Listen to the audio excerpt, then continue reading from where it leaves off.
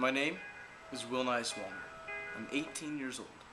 I believe in taking care of myself, a positive attitude, and constantly watching American Psycho. In the morning, if I'm feeling a little down, I'll turn on the TV and watch the movie.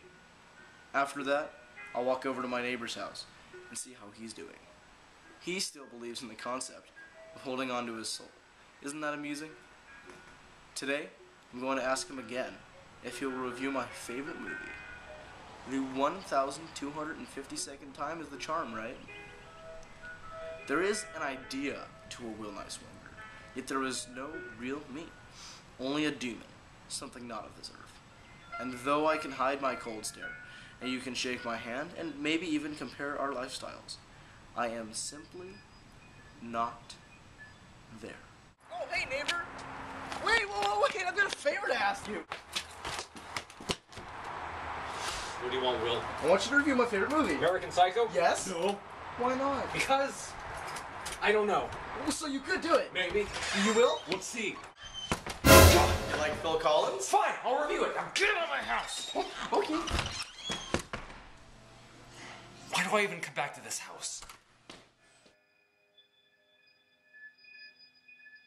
Hello and welcome. As you can tell by the title, I'm the obsessed movie man, O.M.M. You ever have those days when you're at work, you're talking to your coworkers, when all of a sudden some dorky guy comes in and shows off his new business card? This seems harmless enough at first, until you realize that his business card is better than yours. You try to think nothing of it, but there's that business card staring you in the face. He walks away and you begin to get angry, and you start to imagine doing horrible things to him, like poking his eyes out, or stabbing him in the stomach, or cutting off his privates. And then within the blink of an eye, you realize you've done it already. Don't you hate it when that happens? American Psycho is just what the title promises. It's about an American psycho named Patrick Bateman, played by Christian Bale, and his everyday life.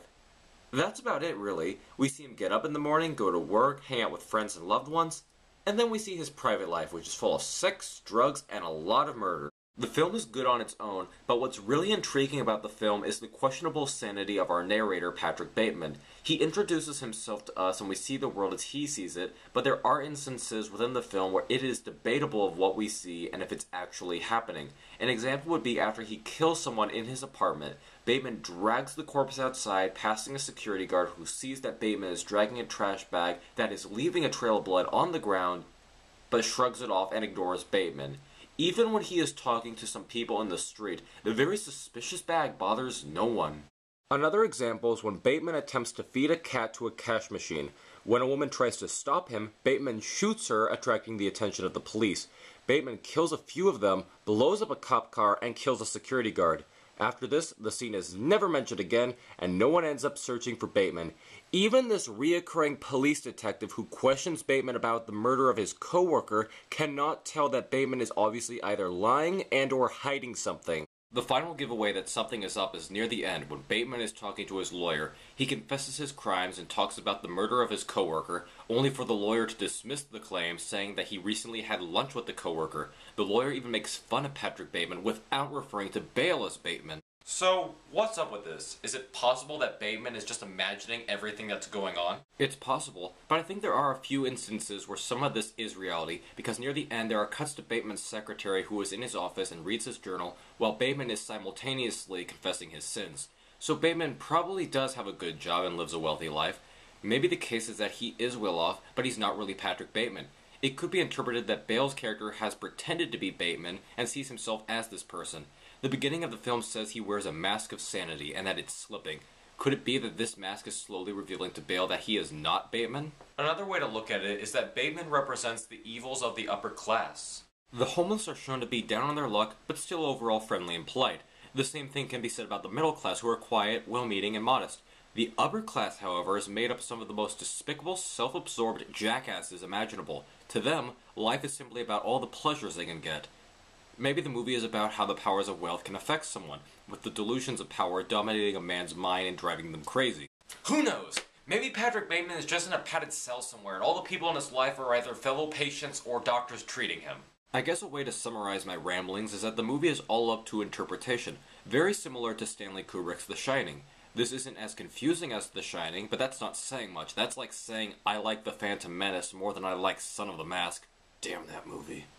I think this is why the film is really worth watching, because the more times you watch it, the more things you notice that you failed to notice before, and it makes you want to talk about and analyze it. Again, much like The Shining.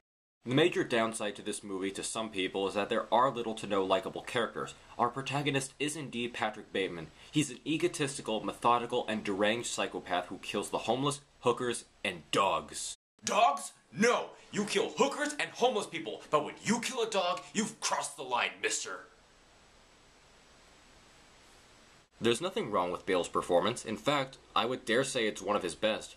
My problem, though, is that there is no one to relate to in this film. Are we rooting for Bateman?